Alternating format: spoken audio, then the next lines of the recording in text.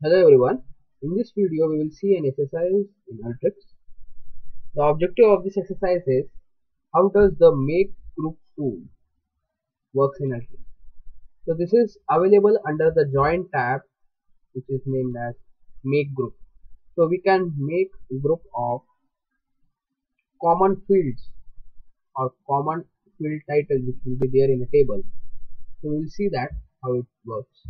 So go to this input in our tab and we have to drag this input data tool in the new workflow canvas. We have to connect it with a file. Go to this configuration pane. It will redirect us to the data connection window. Then we have to select the path. If this will be a path of the file, we have to select it.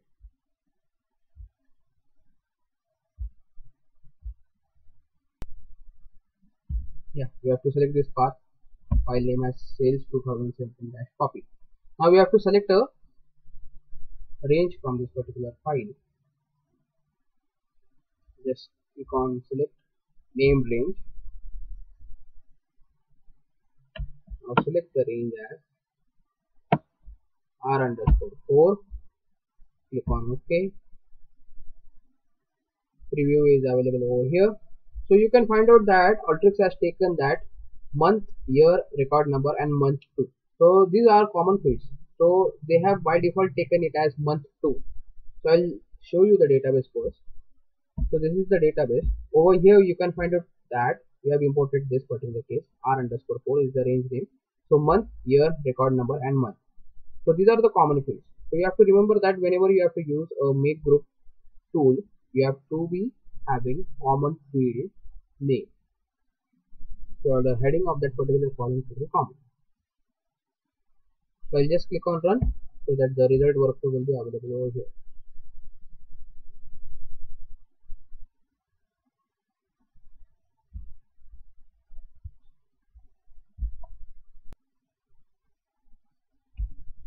Yeah. So I'll click on the output anchor so that we will get this particular output. So month, year, record number and month. So in the Excel sheet we have seen that it is month, year, record number and month, but in Alteryx it has taken it in the form of month 2.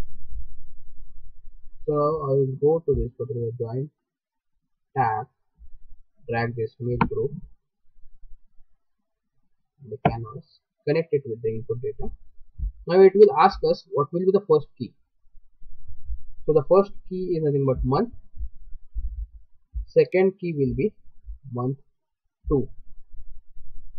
So I'll just click on run button, or you can click also Ctrl+R to run the workflow and the result will be available.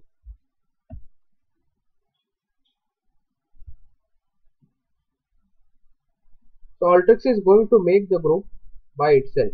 So it is going to make it in the group.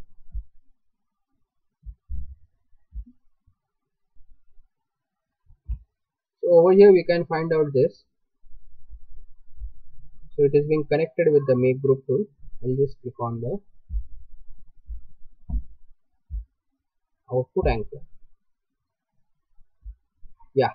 So over here we can find out that it has made a group of April. So under this particular April, the keys are nothing but this particular April, August, December, February. So accordingly it has make a group of April. So April is nothing but the 4th one. So accordingly 4, 4, 4. So there will be 3 groups over here.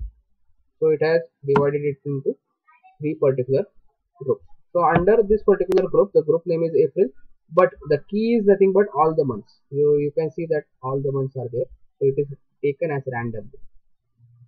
So in this way we can group this particular data, but you have to remember that the field name or the field column name or column heading should be common in that particular table.